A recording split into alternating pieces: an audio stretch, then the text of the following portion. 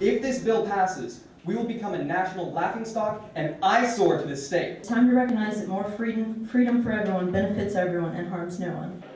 Passion from both sides tonight as the Texas A&M Student Senate takes up the religious funding exemption bill. Good evening, I'm Emily Jaster. Thanks for joining us. I'm Stephen Romo. There was standing room only at tonight's Senate meeting, and a controversial bill just passed. A discussion just wrapped up about 5 minutes ago. That bill actually passed 35-28. They just took that vote. KAGS HD News reporter Chris Vlahos is just back from that meeting. So Chris, tell us about that atmosphere. We saw passion from those two people at the beginning of the show there. There was passion, and there was also a noticeable division in the room. An hour of people speaking about the issue, and the Senate, as you said, now just coming to that conclusion on the vote.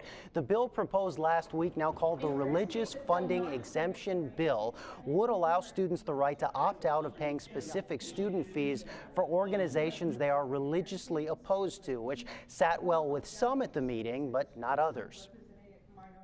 We're talking about a constitutional right that everyone has, and I don't feel like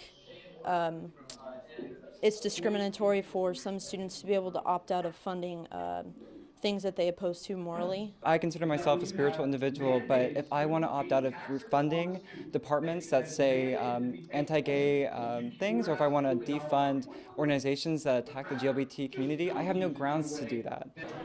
Again, within the last 5 minutes, the Senate elected to pass that bill 35-28, and many who I spoke to were completely against it, saying it's morally wrong and could set a bad precedent, but clearly the Senate didn't feel that way. Stephen?